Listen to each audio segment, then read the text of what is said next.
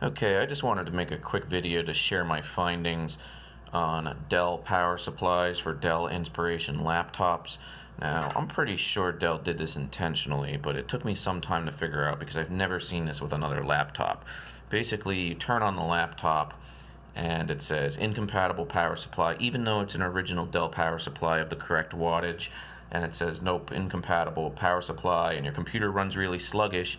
And if you go into Windows, into Task Manager, you'll see that your processor is running the absolute minimum speed because it thinks it's not getting enough power because it can't confirm that it is in fact the correct power supply to the laptop. Well, let me tell you what's wrong. So you have your connector here on your DC connector to charge or power your laptop. Well, guess what?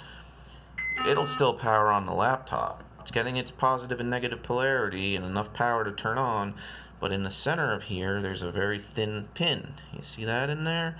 Well, it'll completely bend over to the right or wherever towards the circumference of this connector internally, and the laptop will power on. It'll seem like your power brick's fine. The voltage will test fine on your multimeter, but that little pin is what Dell is looking for to connect inside to make sure that it's a compatible power supply. So just take something sharp like this skewer I have here and bend it so it's centered again, nice like this, plug it back in, and you'll probably be good to go. So simple fix. Pretty sure they did this on purpose because two of the power supplies to two laptops I was working on for family members both had this issue.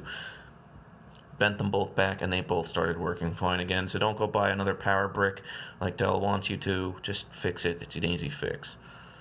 And as always, hit like and subscribe. Any comments down below, I'll answer any questions you have. Lots of mods and projects coming up.